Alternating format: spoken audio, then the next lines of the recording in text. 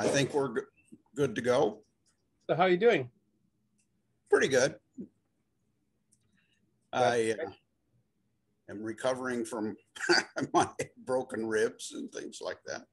Yeah, well, say I've been there with the ribs, not with the lung, but yeah, at least I partly share your pain. I've partly shared your pain literally, and I entirely share your pain metaphorically.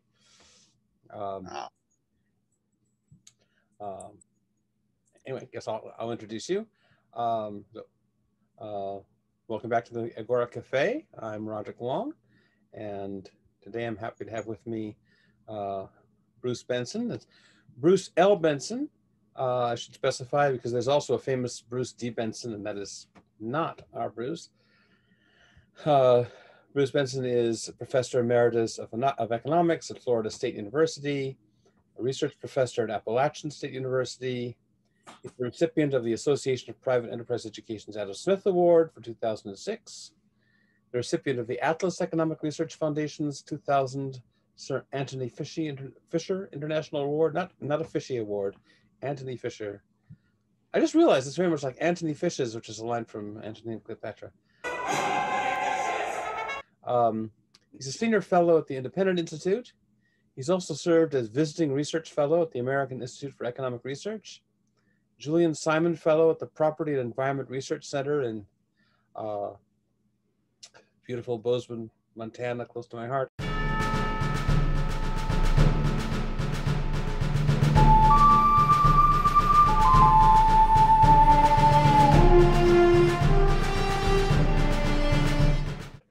He's been a distinguished visiting scholar at Texas Tech's Free Market Institute, a Fulbright senior specialist at the Czech Republic, a visiting professor at the Université de Paris, Panthéon-Assas, and numerous other honors that I will not attempt to enumerate.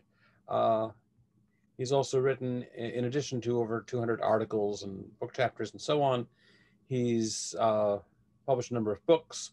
The two that are his chief claim to fame in the free market anarchist circles I run in, because we anarchists like to run in circles, are The Enterprise of Law, Justice Without the State, and To Serve and Protect, Privatization and Community in Criminal Justice.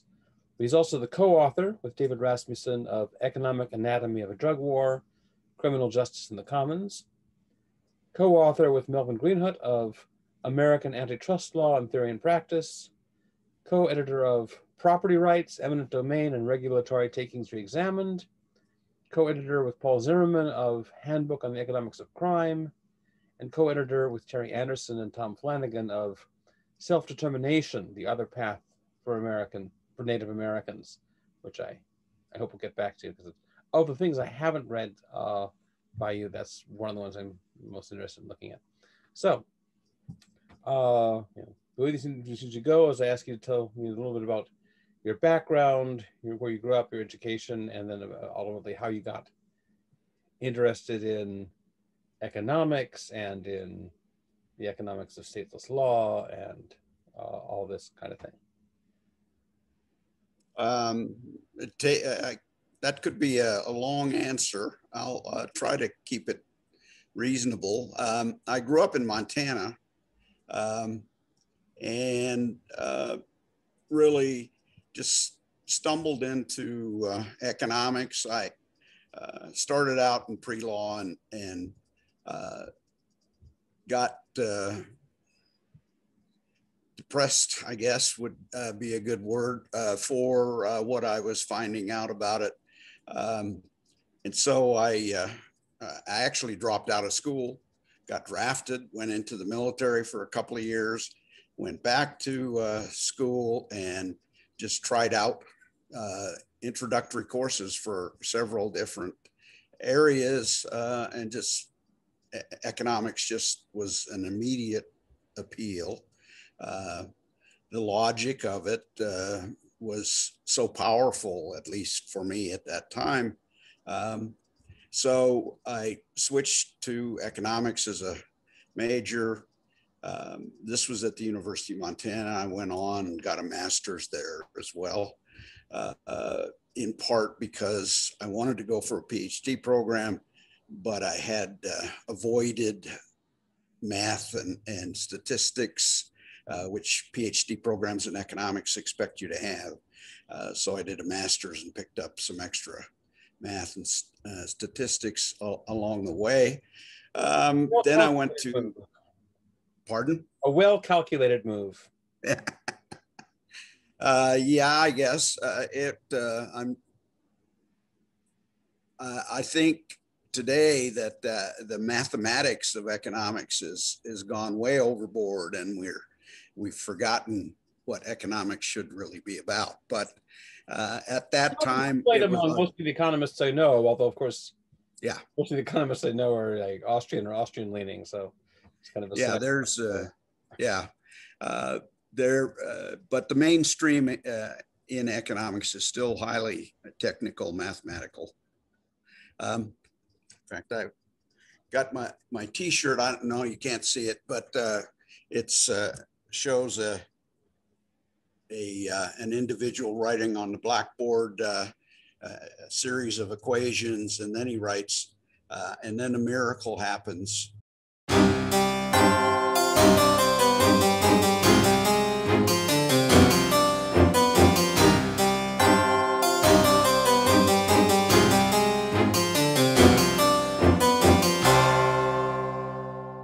Oh, I know that cartoon. That's a and then it goes on from there. That's my comment on my chosen discipline.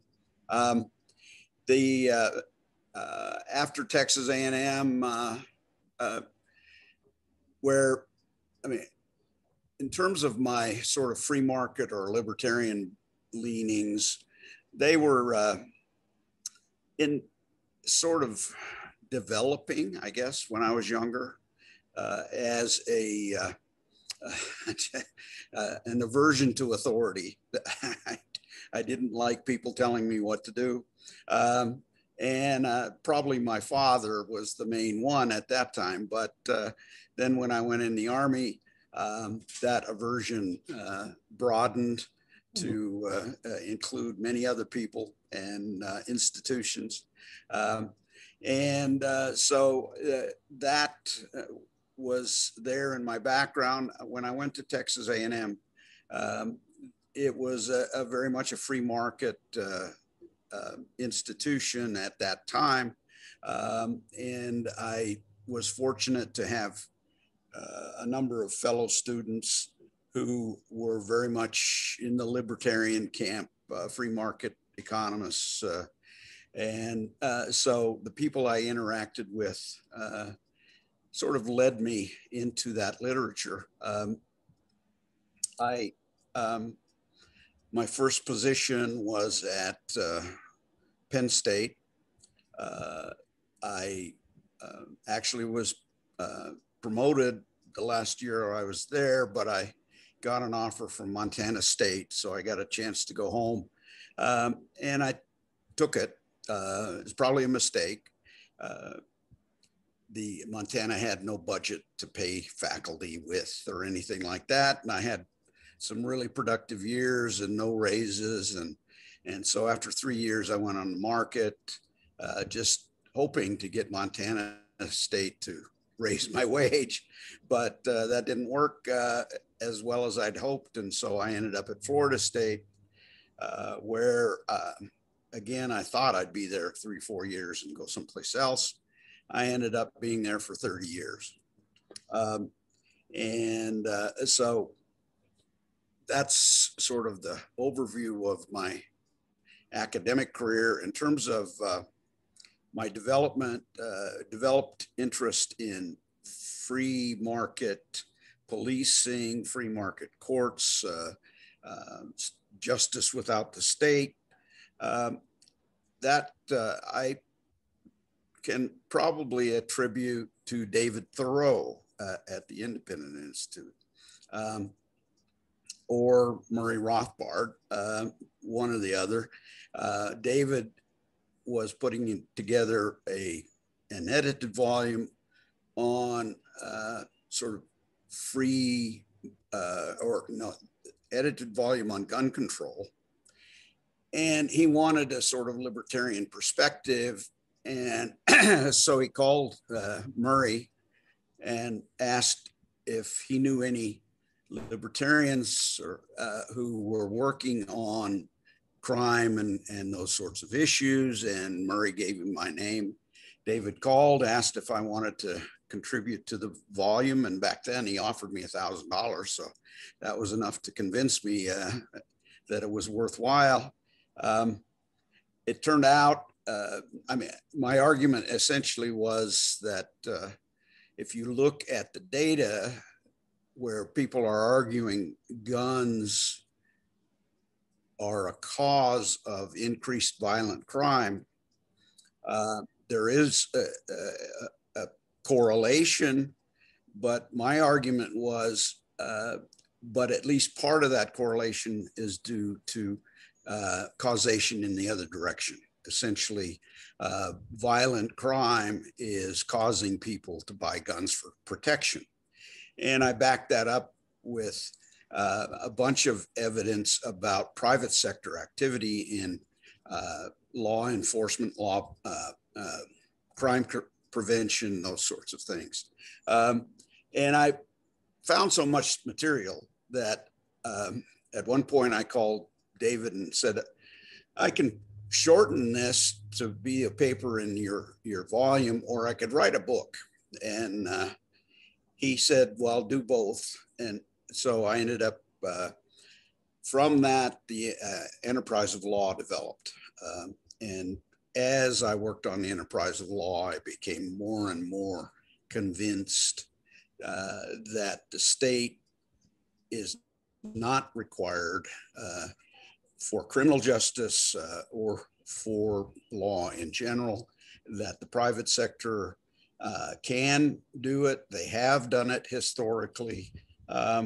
They're doing it today in substantial, to a substantial degree, even though we generally don't know it because we don't, all we hear about is the public sector stuff. So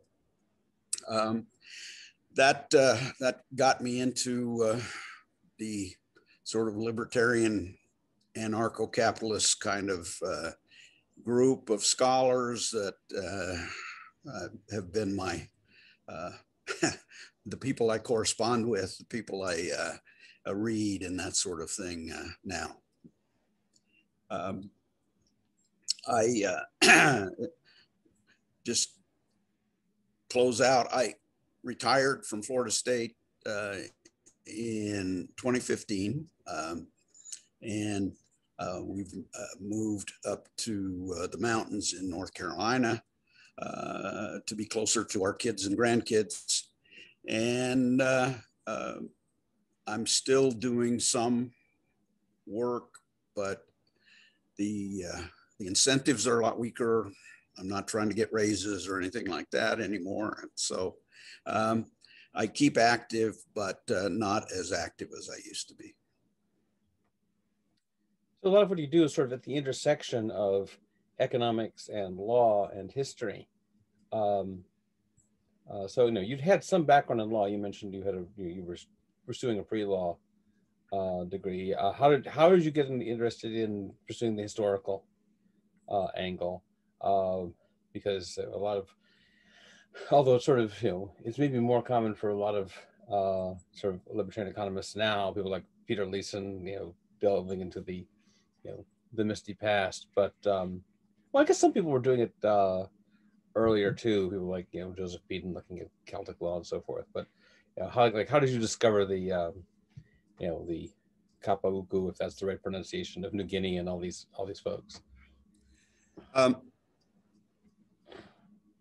Well, part of it was Thoreau sent the enterprise of law to a large number of reviewers. And they were very helpful in directing me towards stateless law information in anthropology primarily.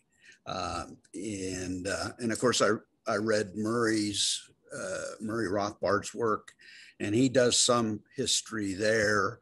I read David Friedman's material on Iceland, which is a fascinating example that deserves much more attention than it's gotten, I think. That was probably the first thing I read of that kind. Yeah, he writes very well, of course, and he makes very logical, powerful arguments there. And I read his book, The Machinery of Freedom, and so I saw that, so much of the work on private law at that time was sort of ad hoc theory, no real evidence that it might work, just theory saying, yeah, this looks like it could work. Stuff like the Tannehills and the Perkinses, yeah, and so on. Yeah, that's right. And so Murray and David and a few others, Pedden, or however you say his name. Yeah, I don't know. Yeah, we're looking at historical material and showing that, in fact, what the way I envisioned a private arrangement in law actually has existed, at least in part and in cases entirely for a community. So I started reading the anthropology stuff. I started reading especially history of the common law, and you get back into pre-common law, Anglo-Saxon law. It was very largely stateless. Tribal law has been primarily stateless throughout the world. You look at anthropology. One thing I have done is just read a lot of different descriptions of stateless systems, and noticed or looked for the consistencies across those systems. The same sorts of institutions and arrangements arise in New Guinea as arise in Comanche in the plains of North America, and similarly, the what's called the law merchant, of the medieval period, was a system essentially of private law arrangements for merchants trading throughout Europe. And again, institutions all look very similar. They evolve similarly. The rules tend to be similar across these communities. So it's in recognizing those consistencies in these kinds of systems, that inspired me to do some writing trying to make that point. And then, of course, you write things in our disciplines for academic journals, and the journal article has to be so short that people say, well, what about this and what about that, and leads you to write more and write books that help expand on those ideas. And I sort of actually, in terms of my academic career, I started out as a mathematical price theorist out of Texas A&M. And I published a lot of stuff for about 5 or 6 years in that area. But I was also, I had Randy Holcomb as an instructor at Texas A&M, who's one of our friends and leading public choice economist. And so I was also interested in public choice issues. I started writing in public choice. Then David Thoreau got me into private law. sort of the theoretical mathematical stuff fell to the wayside, and my public choice and private law stuff rose to the top, and my theory papers got in the AER. My anarchy papers don't get in the AER, the American Economic Review. But I've placed those papers in some very good journals along the way, and so it's caught some attention. A friend of mine, Ed Stringham, who you know, has said that in his mind, the enterprise of the law sort of legitimized the study of private law because it was full of examples of how these, it offered sort of theoretical explanations, but then with examples to back them up. And that led a lot of other people to move in that direction. So if I've had any impact, that might be the one that has been useful, that people like Stringham and Powell and Leeson and those guys coming out of George Mason were influenced by my writings, at least. Yeah, and so was I, though I'm not in economics or in history, but that certainly, the book certainly was had an impact on me back in the 90s or whenever I read it.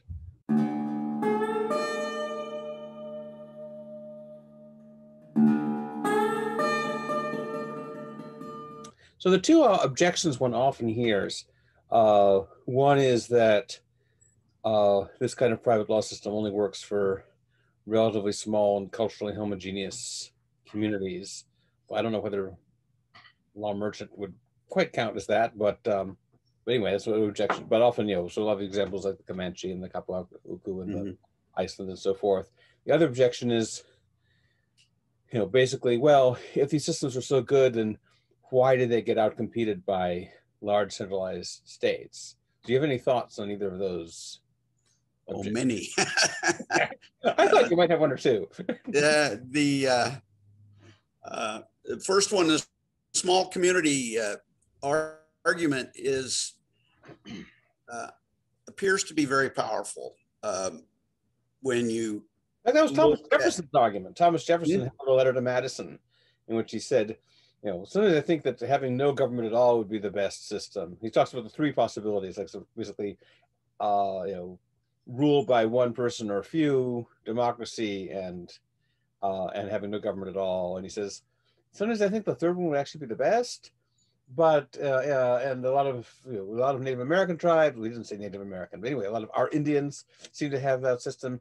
But he thinks he says, I think it would only work for a small community. So even he was. Yeah, and part of that is that people who have looked at those kinds of communities typically pick a community and they look at it and it looks like, it's close-knit community. All their rules work internally pretty well, their institutions, that sort of thing. But they fail to recognize that there's interactions between these communities or members of these communities. And people often think that American Indian tribes are spending all the time, their only interactions were like warfare. Yeah. Not yeah, I am actually working on a paper right now about warfare on the Great Plains among the tribes there. And it turns out that, there was a lot of warfare, but there was a lot of cooperation as well. It would also apply to like late medieval and early Renaissance Europe. Time of the law merchants. Exactly. There was a lot of warfare. There was a lot of commerce and trade. Yeah. So you get, among the Native Americans, for instance, you get commerce and trade. When horses were introduced into New Mexico in the 1600s, I think it was, they quickly moved up the west side of the Rockies through a trade network of the Utes and Shoshone and these various tribes who all had the same language or very similar language. And so they could communicate and they traded. And they quickly moved up the west side of the Rockies, and most significant probably invasions of the plains then came from the northwest into the plains as people got horses and became much more adept at hunting buffalo and so on. So you have these trade networks. If there's no law, if there's no rules, how does that work? Well, according to game theorists, it wouldn't. It would be there wouldn't be credible promises, and so people would be cheating and all that sort of stuff.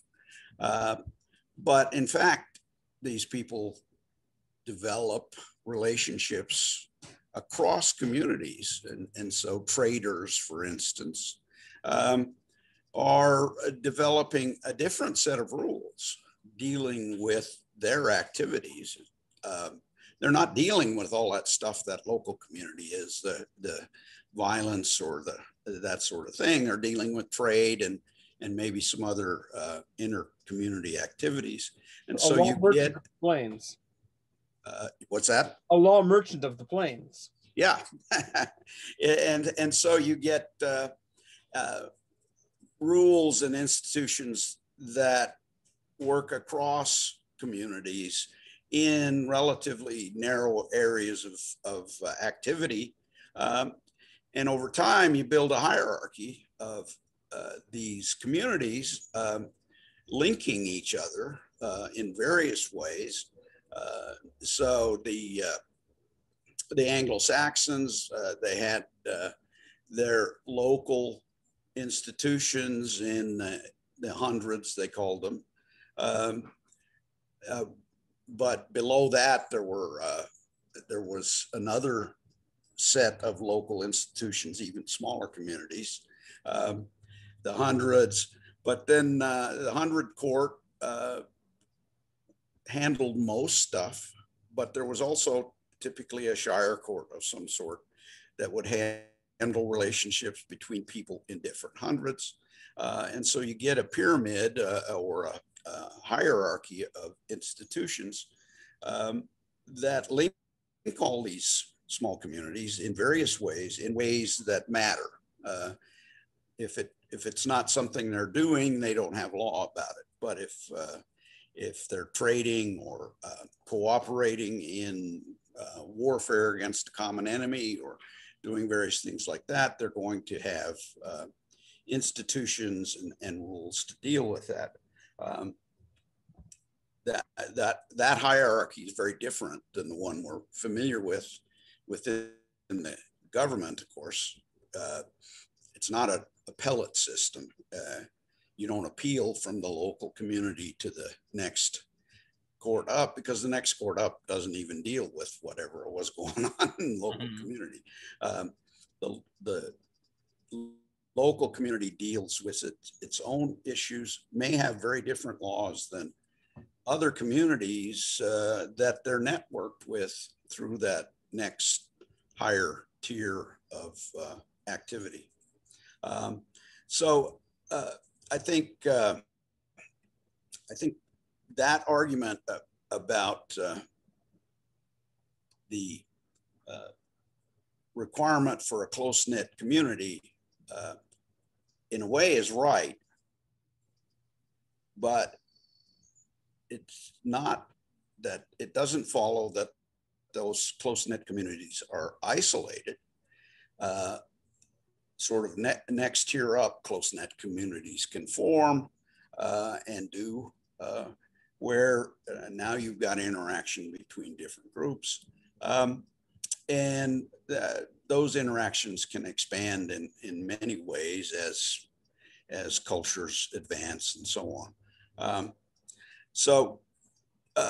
I mean, if we look at law today, we've got local governments creating law, and we've got county governments creating law, and we've got state governments creating law, and federal government creating law. The common law in the United States, there's essentially 50 common law systems. Each state has its own common law. So this idea of a sort of unified, centralized monopoly of law being required to have widespread cooperative interaction simply is not valid. With even careful look, not even a very careful look, frankly, at actual illegal arrangements. Of course, also we have cooperation across borders where, exactly. There may be some, treaties and things, but they, they're not really so unified that they count as part of a single centralized legal system. Yeah. But you go to Canada and buying things there is very much like buying things here, except that they use different money. And that, the idea that you need a centralized monopoly of law, even if you make that argument, how big should it be? I mean, you've got Iceland with what, 250,000 residents is a country, and you've got China with billions. What's the optimal size for a legal system? It depends on whether it's an authoritarian system, probably, or a more based more on individuals and their interactions and views. I guess part of it, that argument also probably goes back to Nozick, because his model essentially was independent communities spread over space, kind of bumping up against each other, but there was never any cooperation between them.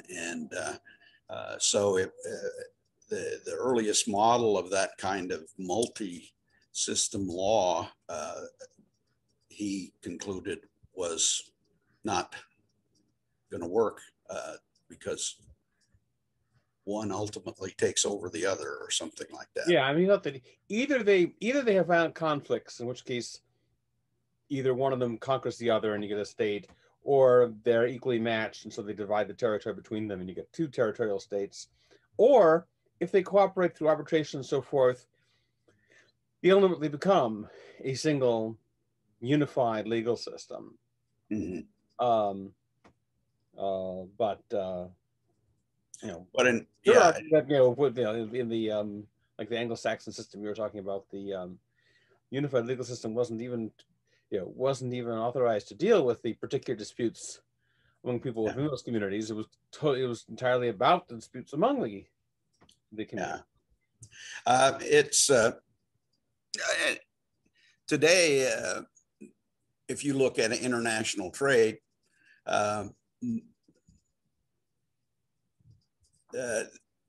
how widespread arbitration is in international trade is actually not easy to determine. And I don't know if anybody could, because a lot of arbitration is within trade associations, and it's secretive. They don't want outsiders knowing what's going on. But somewhere estimates suggest somewhere 90 to 95% of the contracts written in international commerce have arbitration clauses. And they're not all going to the same arbitration tribunal. There's hundreds of arbitration tribunals. Typically with arbitration, you can even specify the law that you want to apply. So you don't have to be in the United States to apply US law if that's what you want to do. You write an arbitration contract and specify somebody else's law. the idea that systems are isolated, independent at least, simply isn't empirically valid, I would say. What was your second point? If its private law systems are so great, how do they all get outcompeted by big centralized states? Well, that's my argument there is that what we think of as law can, at least what most people think of as law, there's certainly debates about what we mean by law still going on, but law can be used for two functions. One is to facilitate cooperation by enforcing property rights and encouraging people to live up to their promises in contracts and all that sort of stuff. And the other is that law can be used to transfer wealth. If somebody is powerful enough to create a rule that says, well, go back to England, Anglo-Saxons, some of the earliest codifications of Anglo-Saxon law were simply codifications of local custom. The king wasn't making up new rules about contracts or property rights and things like that. He was just having his scribes write down what they observed out there. But in addition to that, there's always some more stuff about who got the money. And so if there was a trial, historically, it'd probably be local or it would be essentially private. It'd be a local 100 court or shire court or something like that. But then the king started sending out his judges and claiming jurisdiction over more and more stuff. And then he could charge fees. And then instead of judgments based on damage awards or restitution or whatever you want to call it, they start turning these laws into crimes. So they're crimes against the state. The state gets to collect fines and confiscate property and all those sorts of things. And so a powerful entity like the king, if he left the locals alone, they'd handle their law just fine. If he decides that might be a good source of revenue, if he gets involved in those local disputes and things like that, he moves in. And so in a way, I mentioned Randy Holcomb before. He argues that, well, private law might work in theory. In practice, it's impossible because there are always going to be a state. And once you've got a state, they're going to start imposing new rules about distribution and that sort of thing. He might be right. On the other hand, there are many examples where the state has historically tried to impose their rules and failed. So, we have a vast international market in illicit drugs. They don't operate that market without some sort of rules and sanctions and things like that. It's kind of an underground law merchant, probably. But certainly the state has been trying to suppress those underground markets, the trade that occurs, the methods they use for resolving disputes and all that sort of thing. Of course, violence is always a method for resolving disputes. And when the state prevents people from using something peaceful usually they end up violence is the solution. Yeah, like producers of alcohol don't shoot at each other, don't shoot at their competitors anymore. But for some reason, they did during the 1920s, and it's a mystery. Yeah, it of course they were also you had were paying off the police and for support and all these other things that the state provided them with. By making something illegal, you create the opportunity for an entrepreneur to move in and supply what people want. And it all We've driven the price up, and we've also made it so that people who aren't too risk averse are the ones who are going to go into it, and yeah, people who are yeah. sort of comfortable with levels of risk and violence. Yeah, and people who have low opportunity costs. They don't have an education, or they don't have particular marketable skills, but they can sell drugs or transport drugs or make drugs or something like that. And so you create opportunities for people who otherwise may not have very attractive opportunities. Anyway, when I mentioned before that in England, when it was actually under the early Normans, they started essentially creating crime, turning what had been tort into crime, where prior to that, the issue was always if you harm somebody intentionally or otherwise, you owe them restitution, compensation. But the kings turned those kinds of activities or those kinds of issues into crimes increasingly. If I attack you, the primary victim turns out to be not you, but this guy on the throne somehow that I've injured. Yeah, and so the kings sort of diverted all of those restitution, not all of them, but many of those restitution payments into fines and confiscations for the king. That didn't go over very well. It took probably at least 100 years before people sort of gave up resistance, many people, and just sort of fell into lockstep. But the resistance to that idea continued for a long time.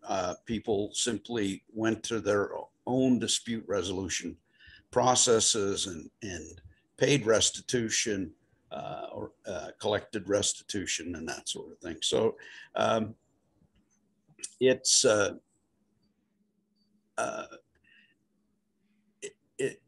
we see lots of authoritarian kinds of legal institutions, but that doesn't necessarily mean they're very effective at doing what they are supposed to do theoretically, or doing what they're intended to do, which is usually to take wealth and give it to somebody else like themselves. I think much of legislation, probably most of legislation, is about transfers, not about the things that law, in my mind, should be about encouraging cooperation and that sort of thing. I've seen it argued. In fact, I think David Friedman gives this argument with respect to Iceland, but I've heard people, give it more broadly that that one factor that may be going on was cultural, that there was a kind of cultural ideology about kingship that drawing partly on the Bible and partly on ancient Greek and Roman sources, the idea of the king as like the supreme source of order in society, which didn't describe medieval society at all. The kings were fairly weak and didn't have that much control over most areas of life. But there was this inherited ideology, the sort of pastoral model, I think Foucault calls it, of the king as the shepherd who is guiding the flock of sheep and so forth. And as Herbert Spencer said, we've passed from the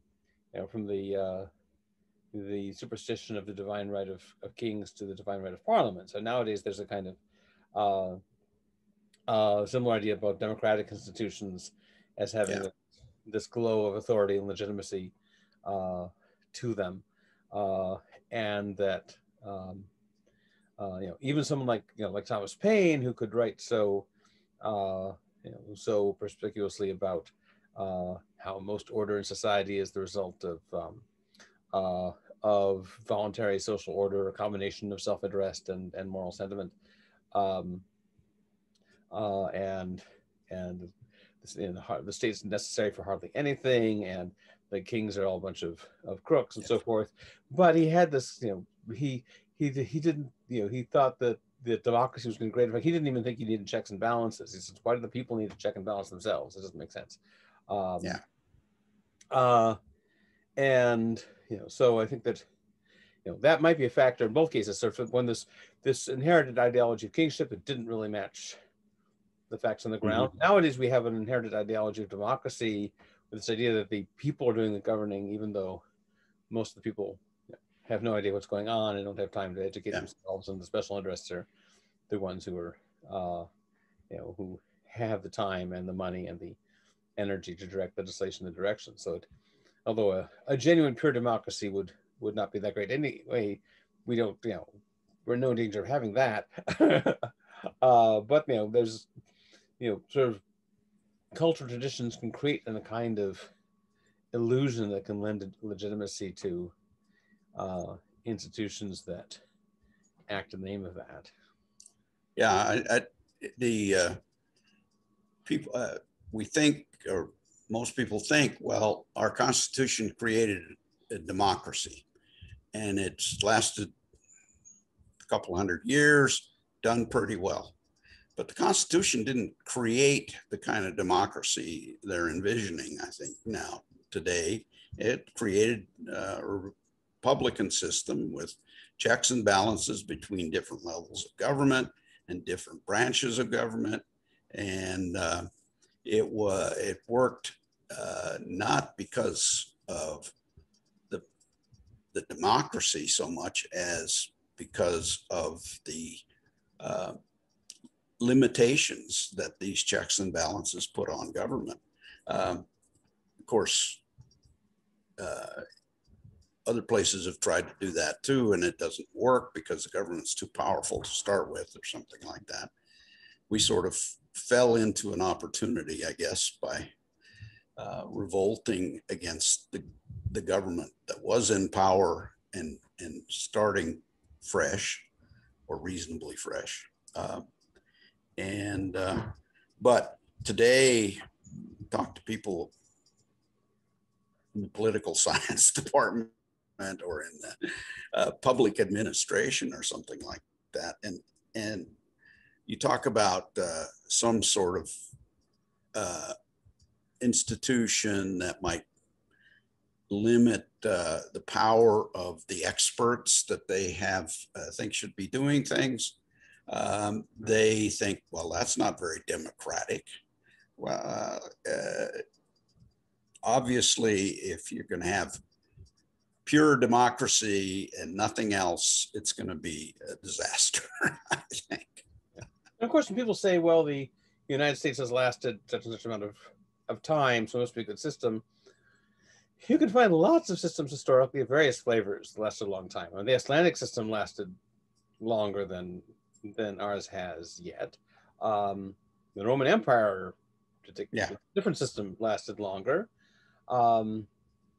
Democratic Athens lasted about as long, maybe a little bit less long than we have. They they had a catastrophic breakdown halfway through, but then of course, so did we. Yeah, exactly. 100 years after the founding, there was a slight failure of the system. So just But anyway, just longevity. If we're going to go by longevity, then the Egyptian pharaohs would be the best system. Not that that was completely uniform over time, but still, it was. You know, in something a broadly similar system lasted for way longer than. I think recently reading that the time between the building of the pyramids and Cleopatra's reign is longer than from Cleopatra's reign to today. Um,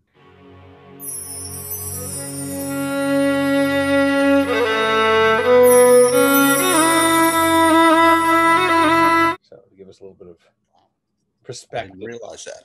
Yeah, I think I read that. I didn't check up on it, so I wouldn't bet my life on it because that would be a dumb way to die. But that certainly is possible because the Egyptian system goes back thousands of years, and Cleopatra's only a little bit more than 2,000 years ago, since she was obviously around at the final days of the Roman Empire.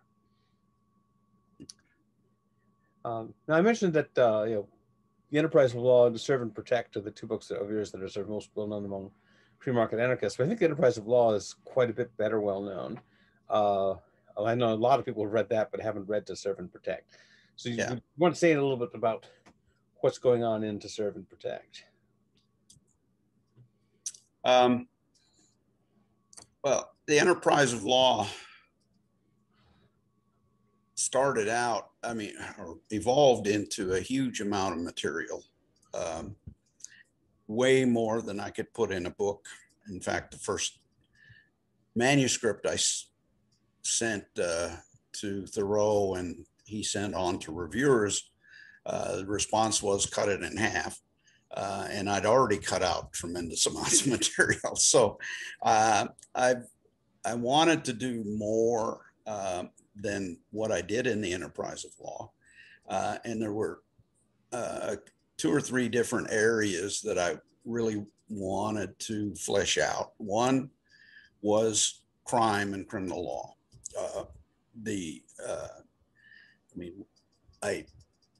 In the Enterprise of Law, I talk about civil law or common law, whatever you want to call it, property, contract, tort, those sorts of things, and crime. And so they're all sort of a mishmash there. But I wanted to focus on crime, or so-called crime, in the criminal justice system, and make the point, first of all, that the criminal justice system as we envision it already is so dependent on the private sector that it wouldn't function without the private sector. If witnesses and victims didn't report crimes, there wouldn't be much for the police to do except create crimes like drug use that they could go out and chase people or observe people themselves. So I went through what we think of as the criminal justice system, emphasizing that it is a system, that what you do at one level affects the other levels. Like police decide they're going to arrest a lot more drug offenders. A lot more drug offenders end up in the prisons, and you get overcrowding, that sort of thing. So anyway, I did a sort of public choice kind of description of the criminal justice system, trying to emphasize government failure in that area rather than market failure. And then I have material on private responses to that government failure, like private security, private arbitration. I guess I did mention that a little bit, but focusing on crime, you don't arbitrate many crimes. But alternatives to public courts, which do exist in the criminal justice process.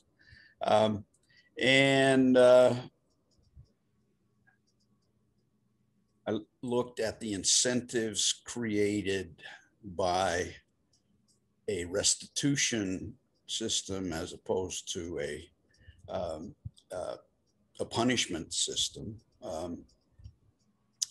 And I have a chapter on sort of the history of the development of crime, the concept of crime and criminal laws in England to illustrate that people function quite well without criminal law because it was tort and they cooperated in pursuit and prosecution and all those sorts of things. So they had a system without having crimes. Crimes are offenses against the state.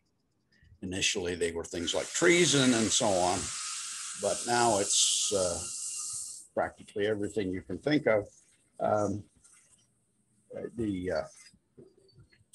In I think it was 2008, someone at Heritage tried to just count the federal crimes,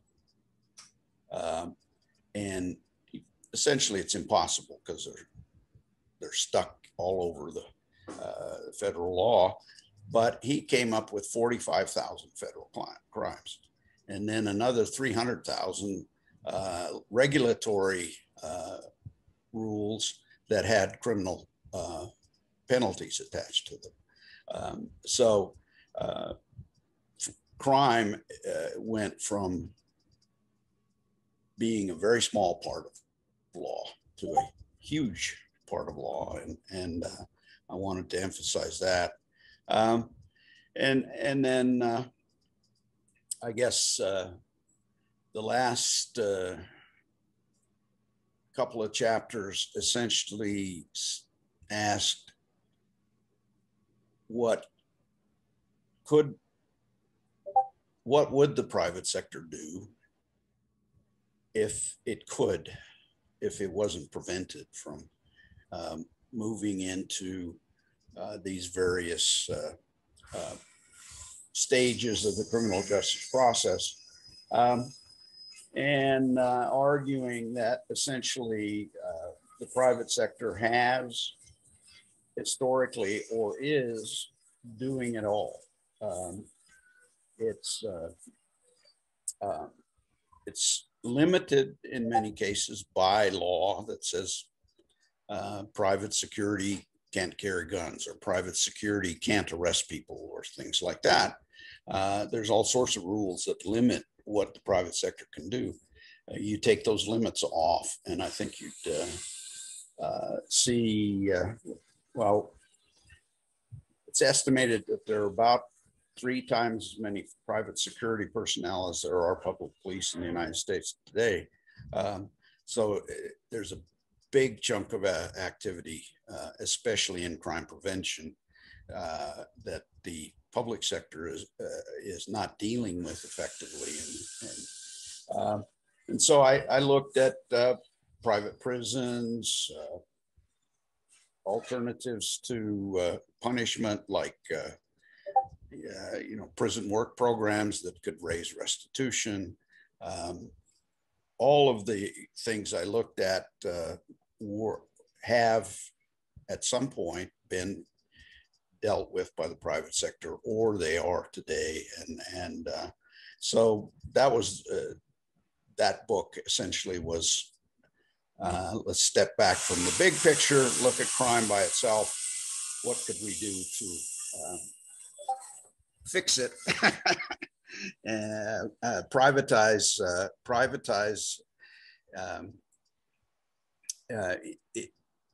I would say today, I say we need to decriminalize, get rid of a lot of these crimes and turn them back into torts.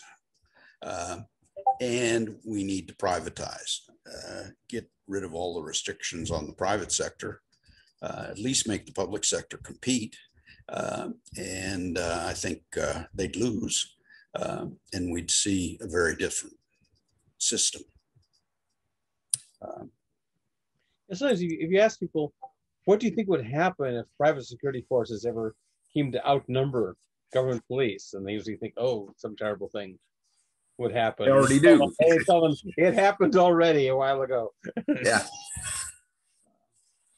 Yeah, around, it was estimated around 1960, I think, roughly equal number of private security and public police. And public police have grown much slower than private security since then. So it's, and private security, of course, I do discuss private security and the misconceptions about it as well. It's not a bunch of old pot-bellied security guards kind of strolling around the mall or something like that.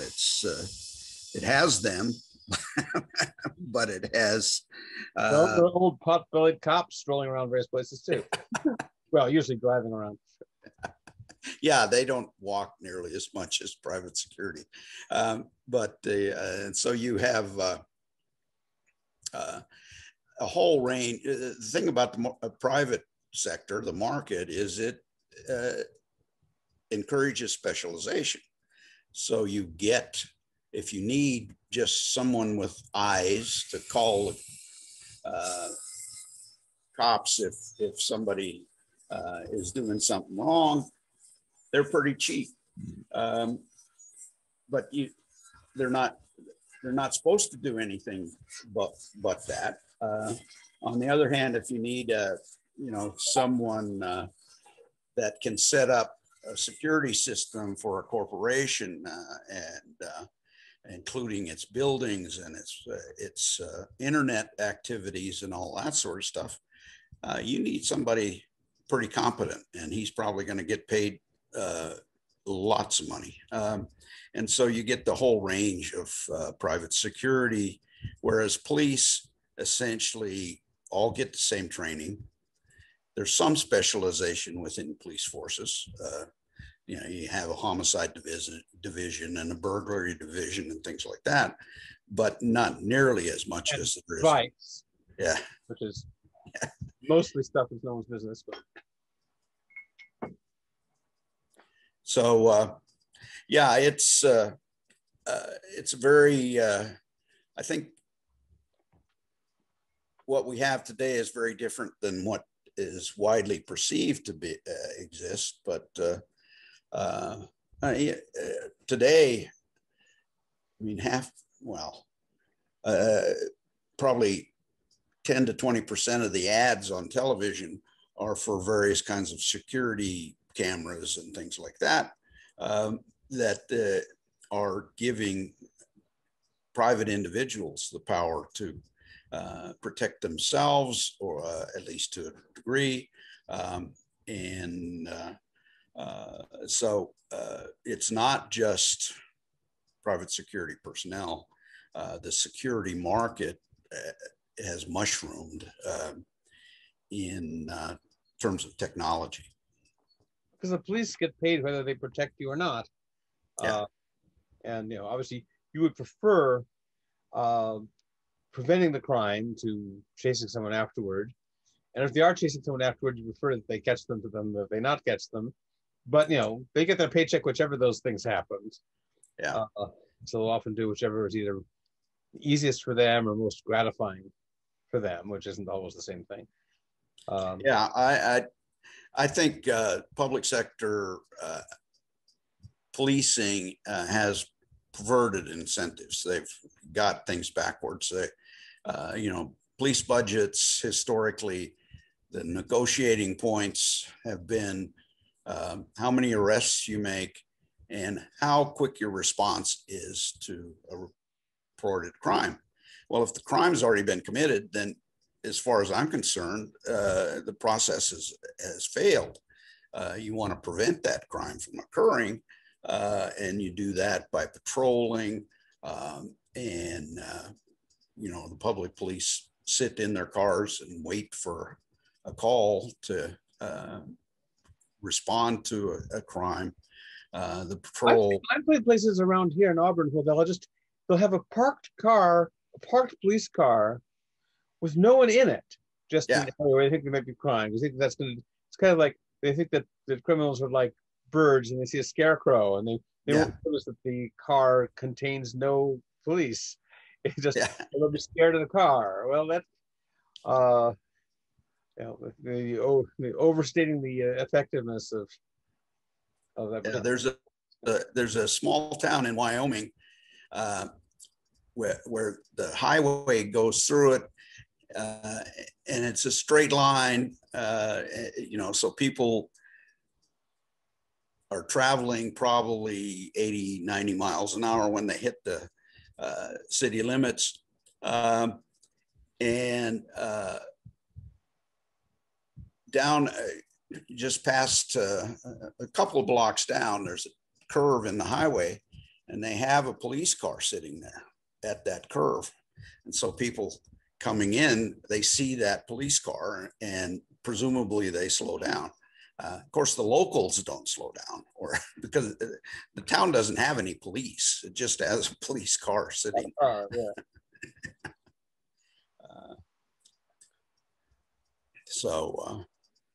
Yeah, it's probably a deterrent for people traveling through until they.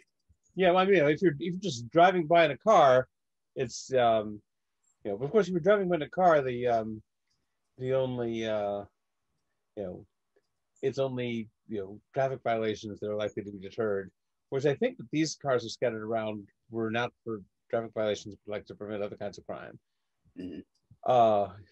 At least in some cases, given the places where they were parked, and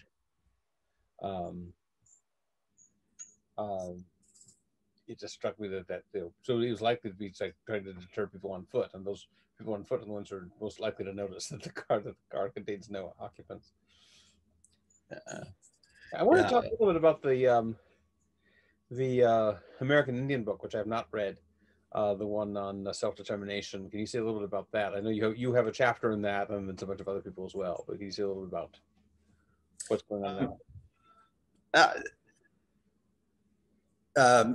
Terry Anderson, who co-edited with me, was president of PERC at that time, and he was contacted by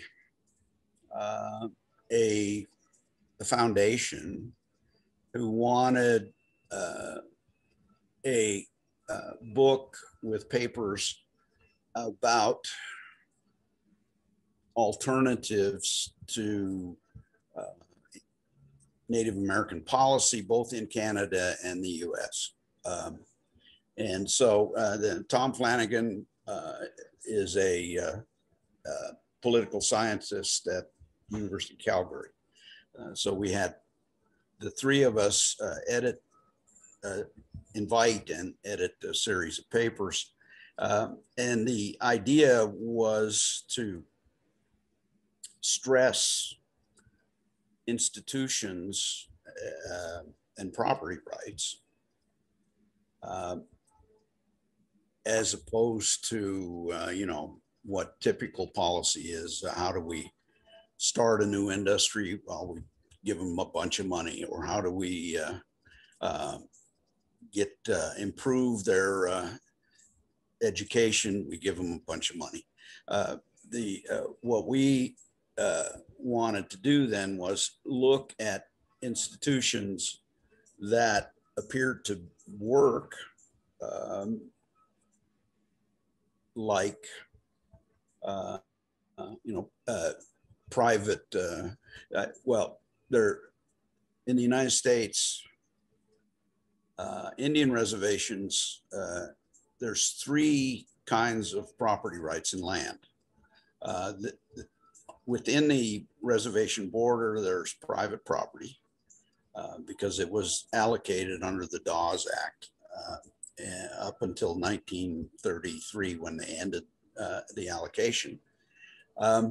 And there's tribal trust land, which is essentially common property for the tribe.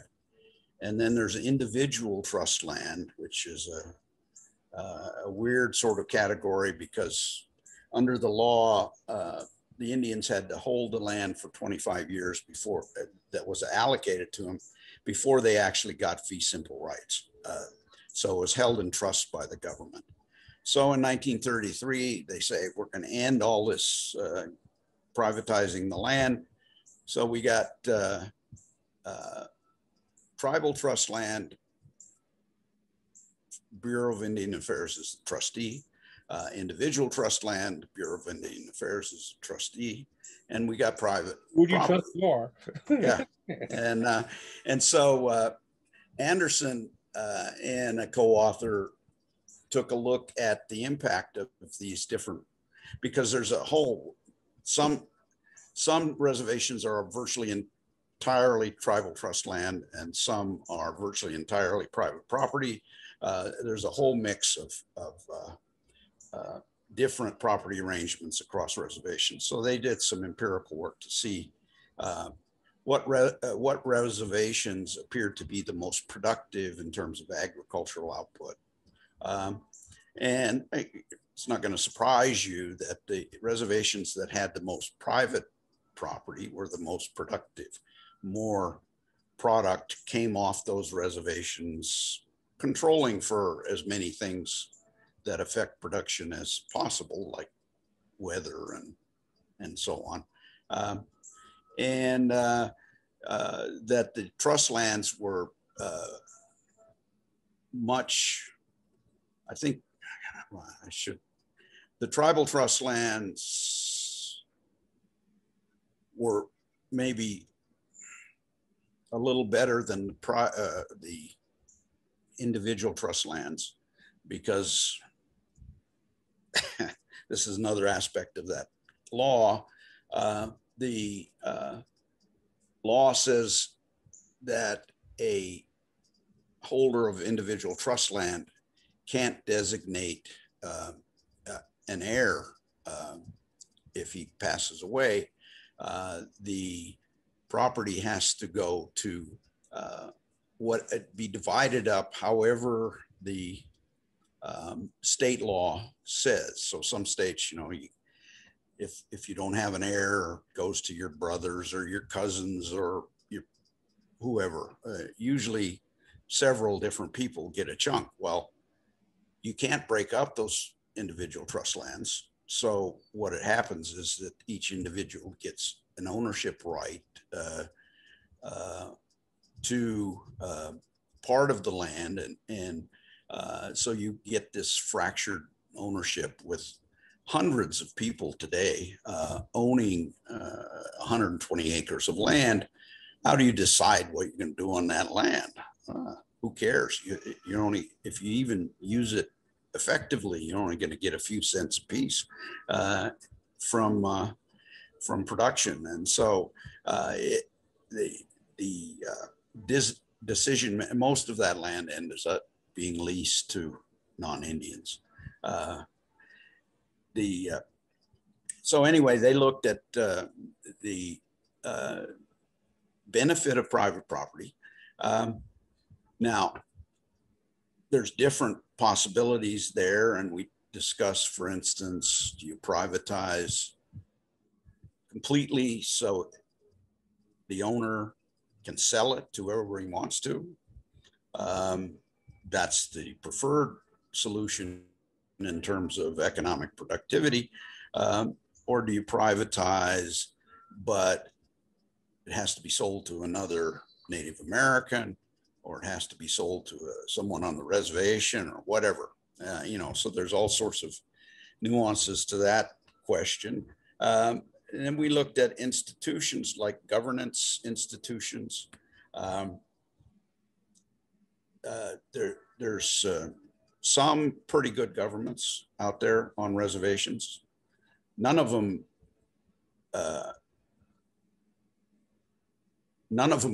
break even. They're all they all require subsidization, but some of them are relatively effective. And there's really a couple of different models of governance on the reservations. One's more a corporate model, where you sort of have a CEO and a board of trustees and a relatively small decision-making body, hierarchical individual responsibility for various things and so on. And they tend to be pretty good. The Flathead Reservation, Montana is one of the better ones of those. There's some that essentially have a strong chief, authoritarian leader. They can be good or bad, depending on the individual, I suppose. And there's some that have set up various kinds of democracies, like the Crow Reservation. Everyone on the reservation is a member of the sort of the board of trustees. So they vote on everything. And they, they're forming coalitions and they're trying to get my family some goodies from some federal grant and prevent some other family from doing it. And it's a disaster. And so we looked at governance, institutions, what other kinds of institutions? We looked at the casino movement, and Ron Johnson wrote a very interesting paper there. I think he sort of described the casino wave as the new buffalo. Essentially, there's a common pool out there, all these people who want to gamble and their money. And so you start opening up reservations to put in casinos, and they're all going to rush in to get into that pot. But then you see the states start seeing all that money going to the reservation, and they're not getting their cut. And so the states start doing lotteries, or start opening up gambling in certain towns like Deadwood, South Dakota. And so you get the riverboat gambling in Missouri. You can't gamble on the land, but you can gamble on a boat. And so there's boats tied up to docks where people go to gamble. Mississippi that way too. So you get all this entry into the gaming market. And Johnson says it's essentially going to be like the buffalo. You're going to deplete the resource, and of course you got reservations now. Some make huge amounts of money, the Seminole and some up in Michigan and New York, I think. But you've got lots of reservations in places like Montana and where in Alaska, where there's no market for gaming, essentially. And they all have spent money building casinos, and the money, they're starting to close down casinos. It's been a total disaster for some reservations.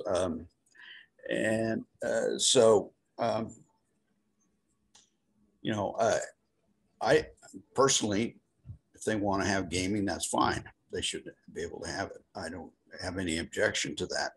But the idea that it was going to be the savior for the Indian reservations is simply not panning out.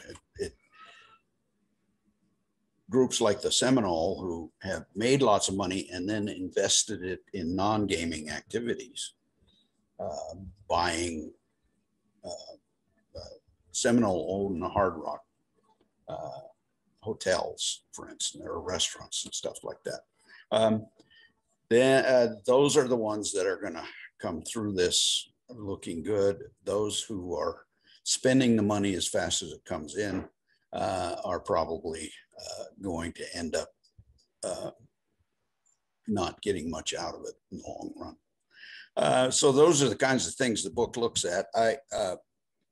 My own contribution was essentially, we had a couple of introductory chapters trying to dispel the myth that Indians don't believe in private property. And just explaining, that where Indians engaged in agriculture, they had private use rights to land. Where they were hunting buffalo, where buffalo migrate over huge areas, they don't have private individualized land. It doesn't make sense. It wouldn't be worthwhile to even try. So the issue then is, what's the cost of privatizing the land relative to the benefits? And Indians recognized that quite well back in the pre-reservation day. They privatized land where it was appropriate and didn't where it wasn't. So the other thing I should say is we had half the authors were from Canada and half from the US. So we get some discussion of both Canadian and US policy and alternatives. Bruce Johnson from George Mason did some stuff on privatizing the salmon rivers on the west coast of Canada. And some of that's actually being done. They're turning those rivers over to the tribes. It was essentially saying, let's look beyond just giving them money. Let's look at institutions that we've saddled them with, change them if we can. Let's look at property rights arrangements, try to alleviate those problems, and so on. One feature of reservation economic life reminds me a bit of the situation of Jews in the Middle Ages, so that most professions were barred to Jews. But on the other hand, they were the only ones who were allowed to lend at interest. So if you allow them to go into something that most people aren't allowed to go to, but you forbid them from going into most other things, suddenly you get this large percentage of Jews involved in money lending. And you get a whole bunch of people upset. What is it about Jews and something inherent about Jews that they've got this money lending thing? Nowadays, we've got the situation where all these restrictions on what people can do on reservation land, but they are exempt from a lot of laws against high interest lending. So now you got this explosion of high interest lending that's all located on Indian land, and it's the same thing as before. And before, of course, this led to of course, there was already prejudice against Jews for various, mostly religious reasons, but this led to further prejudice against Jews for a situation that had largely been created by the people who were saying, you can do this, you can't do that, so they do this and not that, and then you get all that. So I'm sure that they're building prejudices against American Indians now for a lot of these high interest loans that people have difficulty repaying. But of course, if they aren't, there is not much competition for them in that area, and then there's lots of other things that they're not allowed to do with their land. Lo and behold, they move into that area. Big surprise, they respond to incentives. I think that's an interesting example too. And a lot of that money that's being loaned out, of course, is not Indian money. It's not money from the tribe or private individual Native Americans. It's money coming from big banks and stuff like that, I would guess. A lot of the same with the casinos.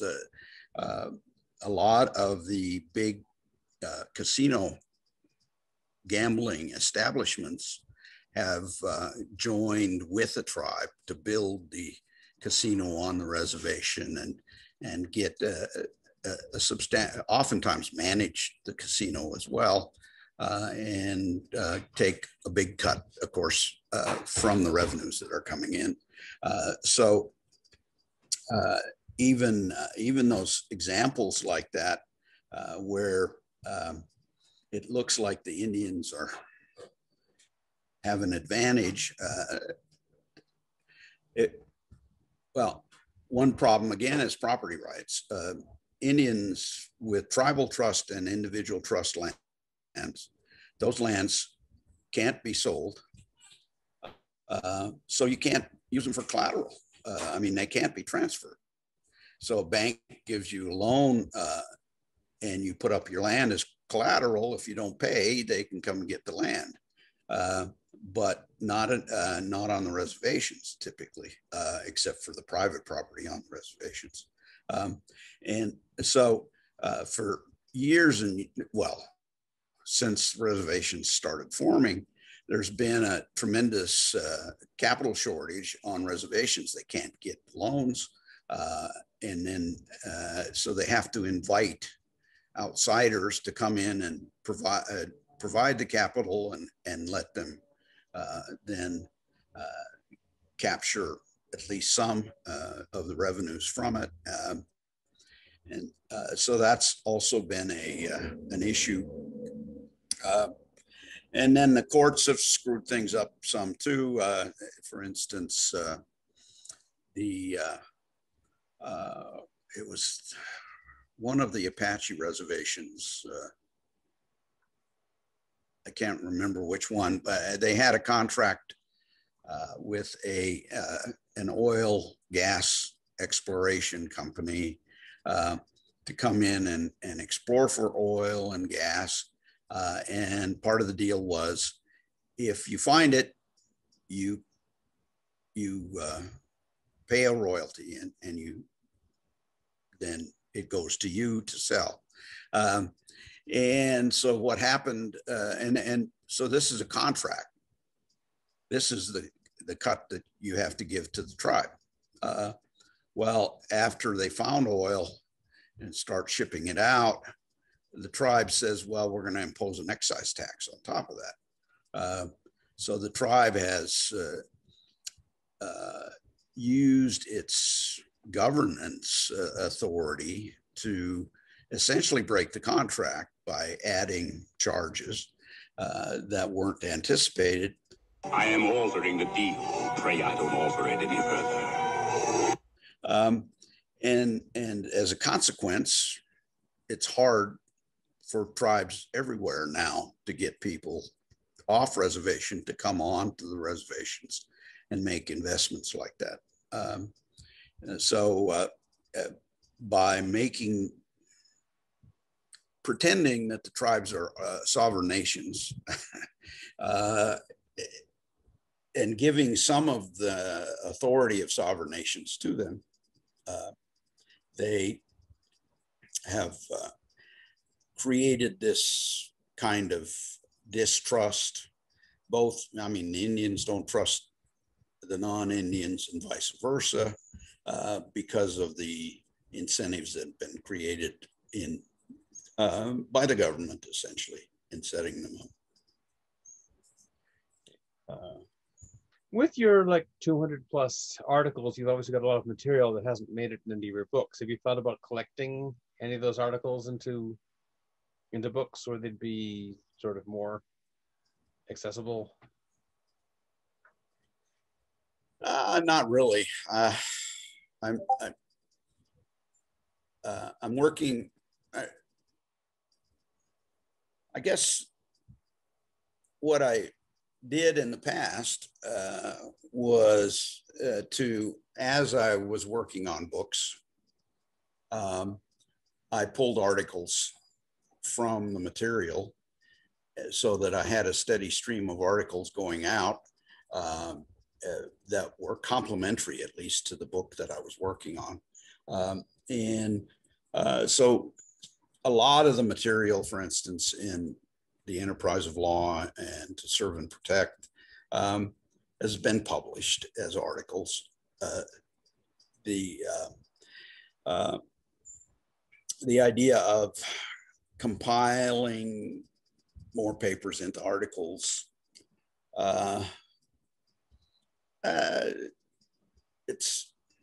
it's more work than it's worth, I guess, to me now that I'm retired. I am working on a book on the enterprise, on the medieval law merchant. And yeah, I've been hearing rumors for a while about a law merchant project. It's various criticisms of people said about the law merchant. Yeah, I've been working on that off and on for quite a while.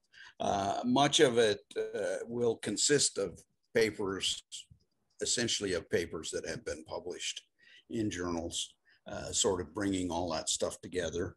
But it's not a compilation of published papers. It's an attempt to provide a relatively detailed description, both theoretically and empirically, of the law merchant. I don't know, it started out also to include an attempt to refute various criticisms of the law merchant that have popped up in the last 20 years or so. Yeah, I've heard the title is Yes, Virginia, There Was a Law Merchant, or something like that. Yeah, that was the title. That's the working title. Yeah, I don't know if that's a good title, because probably the Europeans won't know about that movie anyway. You could always make it a chapter title. Yeah. Can you say a little bit about what the criticisms were and what your response to them is? Well, of course, there are people, historians, legal scholars, who don't believe anything unless it's been written down. And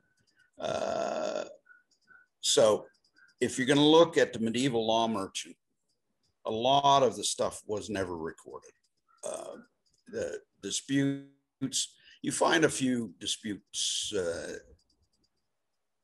that were recorded, but compared to the mass of disputes that were probably dealt with, not very many.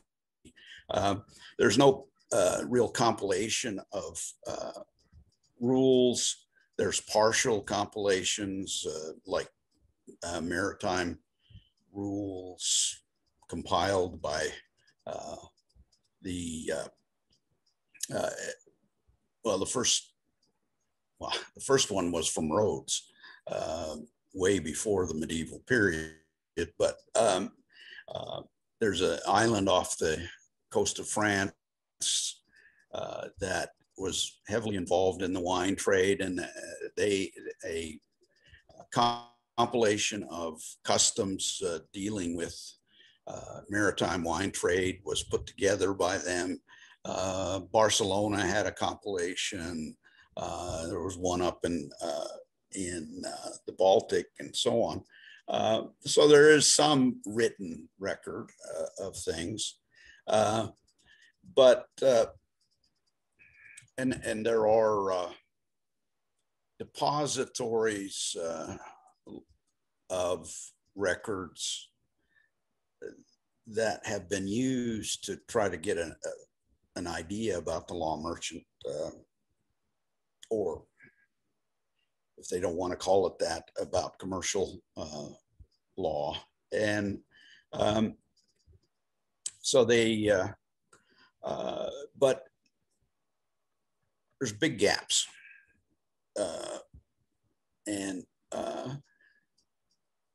I and others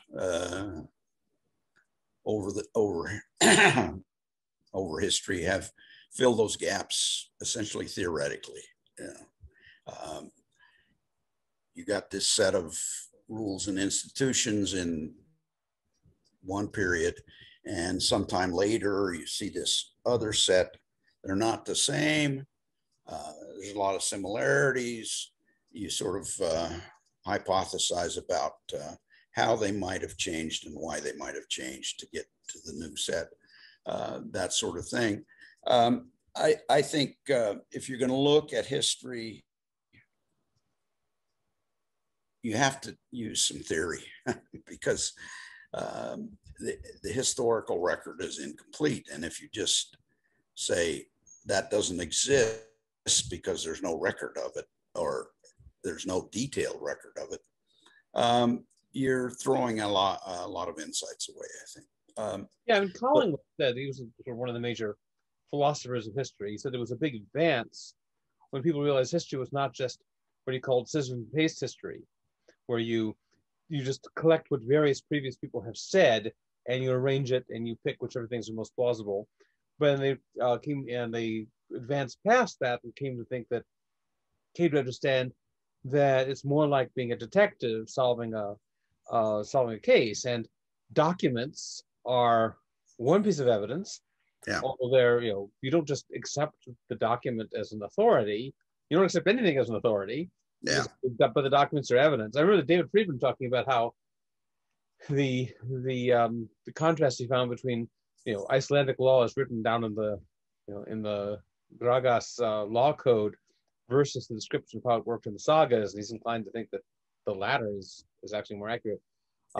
Collingwood said, you've got to get past thinking of documents as your authorities, and therefore where there's no document, there's nothing for the historian to do except shrug their shoulders, versus thinking of the historian as a detective, where when you've got documents, that's an important piece of evidence. When you don't have documents, you've got other kinds of evidence, and you come up with the best explanatory theory that makes sense of what these people were doing and why they were doing it. But yeah, I think some historians may still be a little too attached to the scissors and paste theory, that you got to find your documents and then they are the authorities that will tell you what happened. Another critical, it's pretty strong criticism, I would say, is that many people, including me to a degree, focused on the universal nature of the law merchant, rather than recognizing that it really is a polycentric system with lots of overlapping influences and so on. It's universal in the sense that it was everywhere in Europe. It wasn't identical everywhere. So those like Harold Berman emphasized universal characteristics, in part, of course, because Berman's book was a sort of he was looking at different legal systems, how they interacted with one another, and how they might be characterized. And one of his criteria that he used was universalism. He didn't say the law merchant was universal. It had some universal characteristics. It was tending toward universal ism and so on. So some of it's that. Another source of criticism is just the statists who say there can't be private law. You're not, and then they go looking for. Is that an empirical claim or a definitional claim? Is that an empirical claim or a definitional claim?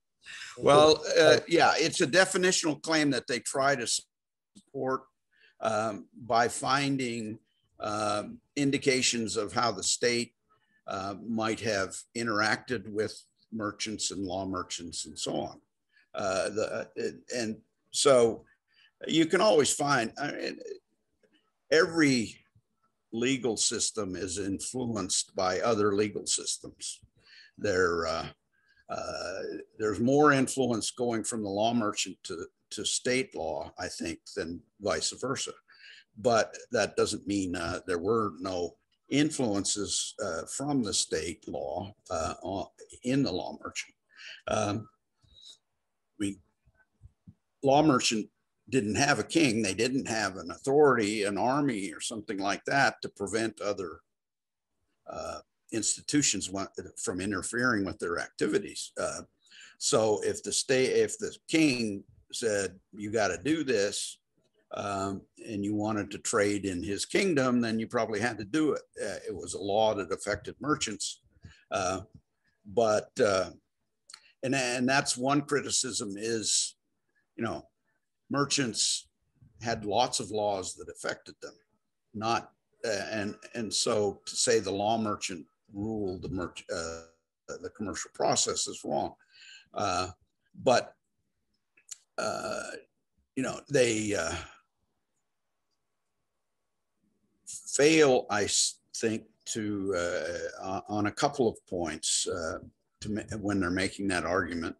One is that merchant wealth was mobile, much more so than wealth based on land, and that was the two kinds of wealth really in the medieval period. And so if the local law gets too harmful for the merchants, they move. They start trading someplace else. And so you can look at the court of the dusty feet. Yeah. Yeah, it's so that, and then the other point is, okay, you find, say, a local government or perhaps even a kingdom. I can't think of any, but that where they had recorded a bunch of merchant custom as part of their local law.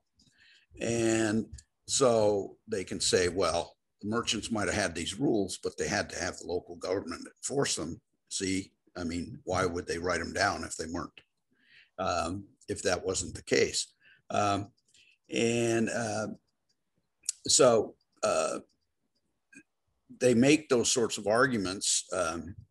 I'm not convinced by them, obviously, but I've been in the process of trying to find counter evidence. If it turns out to be pretty easy to refute most of the arguments because they simply are superficial, don't go really into the historical record the way they should, and so on.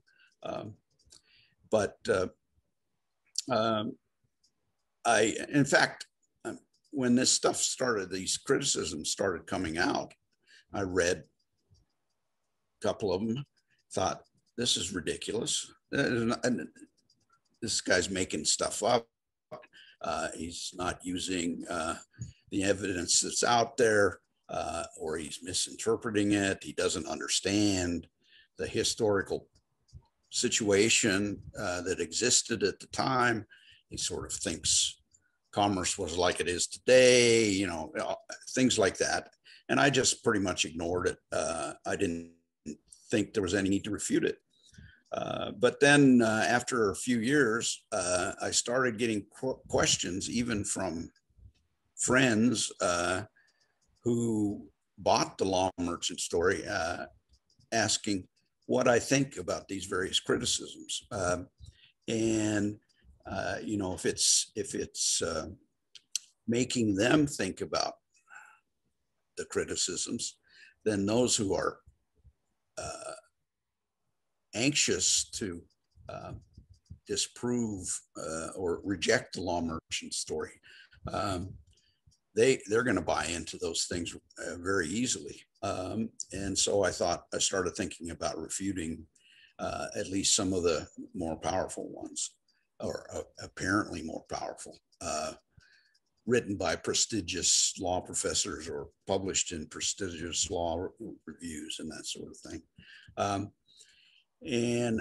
But at this point, I think I've decided that I'm going to separate the project into two parts. I'm going to do a book describing the medieval law merchant, not directly addressing the criticisms, indirectly by presenting my interpretation at least, but not directly. And then I'm going to write a separate manuscript, which probably will be a law review article or something that takes on the critics and directly, and doesn't have to try to do both of those, as it turns out, pretty large projects in one volume.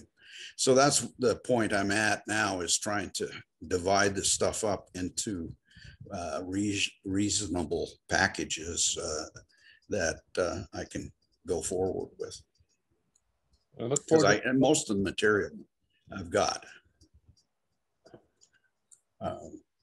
The Mercatus Center sponsored a manuscript conference where I sent the manuscript to them, and they sent it out to 15 or 16 economists and law professors.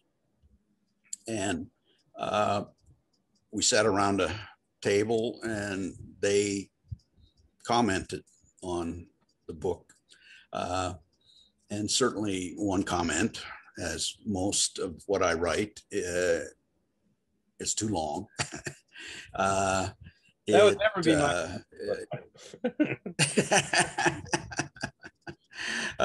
but they also thought that there were really two separate, at least two, some people said three books in that.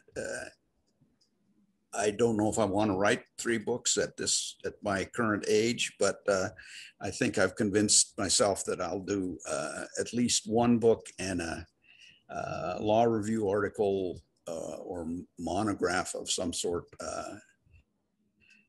to deal with the law merchant.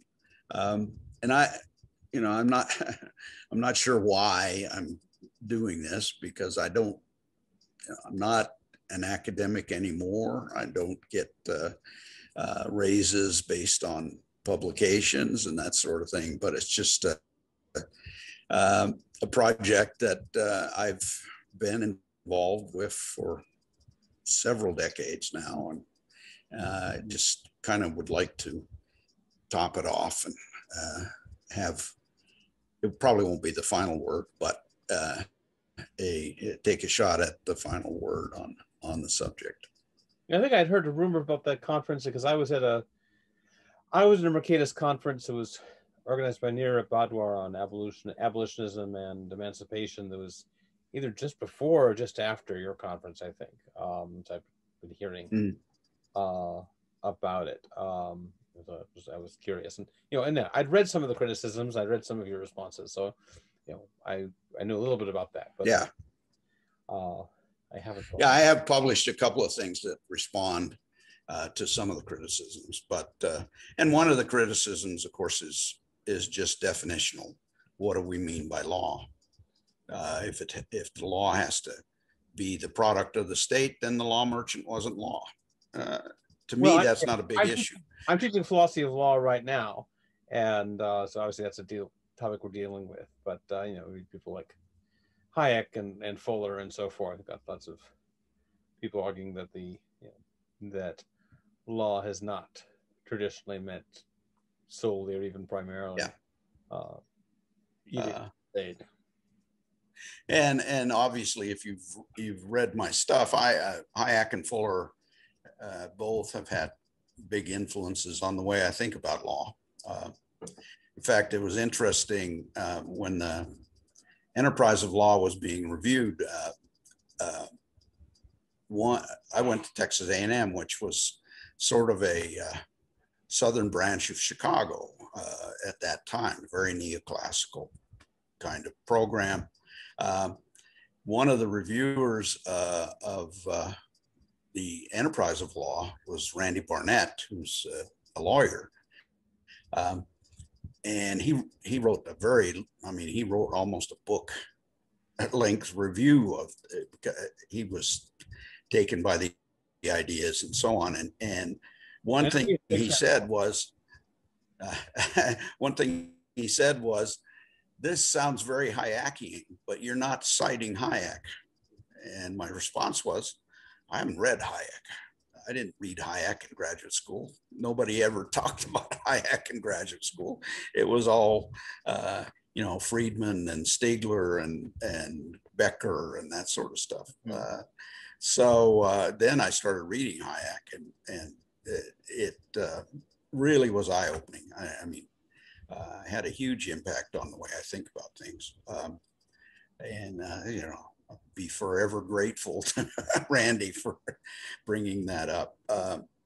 Although I probably would have stumbled on. Well, given the circles you were moving in, you would have, it would have come your way eventually. Yeah. Well, I hadn't really moved into those circles as I was writing The Enterprise of Law. I mean, I was maybe on the fringe. A few people had heard of me and knew me, but for the most part, it was The Enterprise of Law that sort of opened the doors for me. And at that point, I certainly would have heard about Hayek, I'm sure, or stumbled into Hayek, but Randy's suggestion made me do it before I actually published The Enterprise of Law, and it had big impact on some of the things that are in that book, even though probably don't cite him enough. Still. I just always found it odd that,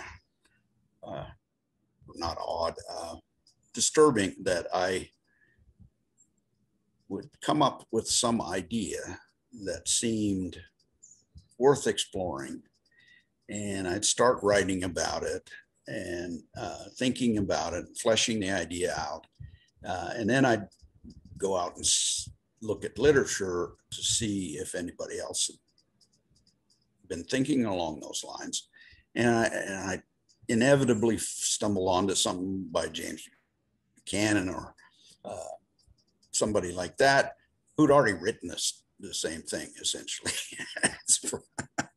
It seems like we reinvent the wheel in economics about every 20 years. We say the same things as we were saying 20 years ago, but we say them differently. Mathematics was had a big impact. Game theory had a big impact. Saying the same stuff, but just using different language. We don't read enough. So we think of an idea we think is original and don't discover that it's not.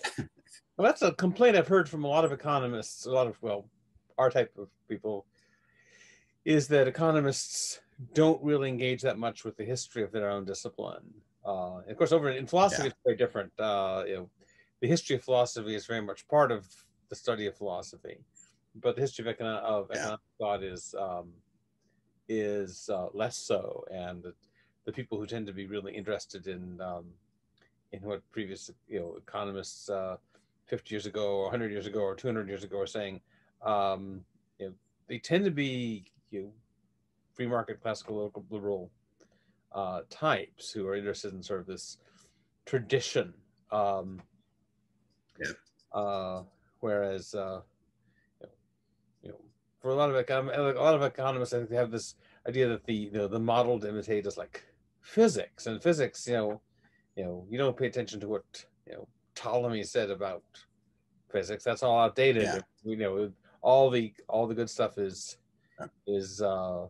new, and they've got these fancy mathematical techniques to deal with this new information, and so it may be part of sort of the physics worship on a part of a lot of the social sciences. Whereas I think the mainstream in economics, by and large, considers history of thought to be irrelevant. It's the sort of fringes, the Austrians, and the Marxists. One thing the Austrians and Marxists have in common. is that they're worse than what 19th century people were saying. Yeah, that's what I was going to say, the Austrians and the Marxists. In fact, little anecdote there. When I was at Florida State, we interviewed a guy, and an avowed Marxist, nice guy. I enjoyed talking to him and so on, but we interviewed him. And after the interview, I don't know, my department chair said something to him about, do you find any of the faculty to be sort of thinking about the same things you are, and people you could interact with and so on, because we didn't have any Marxists on the faculty. He said, oh, I've really enjoyed talking to those Austrians. He said, and the public choice Austrians, because, it's all about influence on the government by powerful groups like corporations and that sort of thing.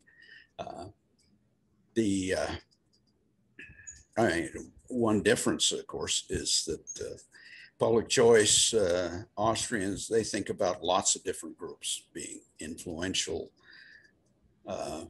Marxists just think about capitalists and labor in conflict, it seems like. And so it broadened his view a little bit. In a lot of ways, that sort of analysis is complementary across the two disciplines or subdisciplines. Conclusions are very different, but Marx is sort of bifurcated on this, and that on the one hand, when he talks about how these how the ruling capitalist class acquired their wealth, he'll talk about all these violent interventions by the state on behalf of wealthy private interests. But then he seems to forget about it and talk as though it all arose through, all this malign power arose through simple, pure free markets. And sometimes his official line is, well, in fact, it didn't arise through free markets, it arose through government violence. But if we had free markets, it would have arisen eventually the same way. And then eventually that just sort of gives way to later Marxists just treating it as though it had just arisen through free markets. And whereas when Marx is talking about sort of actual details of history as opposed to his abstract theory, the distance between him and classical liberalism is much less. So he's talking about, for example, the French. I think that's true. The French government as a joint stock company for the exploitation of France's national wealth and so on. And he freely admitted that a lot of his class theory he borrowed from the bourgeois economists. Although he says, well, I added the idea that the conflict of classes could eventually end. No, you didn't, Marx. They had that idea too.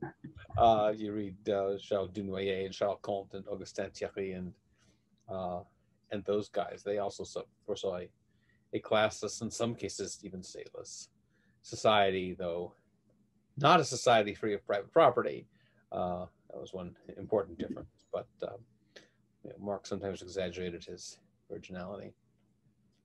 Anyway, we should probably wrap this up because this is about as long a video as with my system. It takes forever to upload these videos to YouTube, and this is probably about as long as it can handle without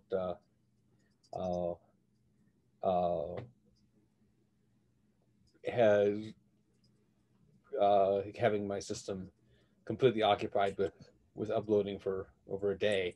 Well, this is not high-tech land where I am. And this is not where I am anyway. Yeah, I was wondering what that background was. That's actually Athens. This is the Acropolis. Oh, Photo okay. I took in Athens, and so I can pretend I'm here. Whereas, I'll show you Yeah, where I I thought you really said. am. Where I really am is see, how do I make the Yeah, I was thinking you were sitting on a balcony someplace in Europe and probably in the Mediterranean. And yeah, this is the sordid reality of my cramped Alabama apartment. So I prefer returning to the fantasy.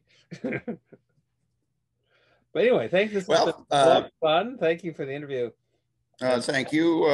I enjoyed it, and you had a really nice good to talk. For not originally this interview was going to be the 50th anniversary of my 50th anniversary, 1 year anniversary, 150 whatever.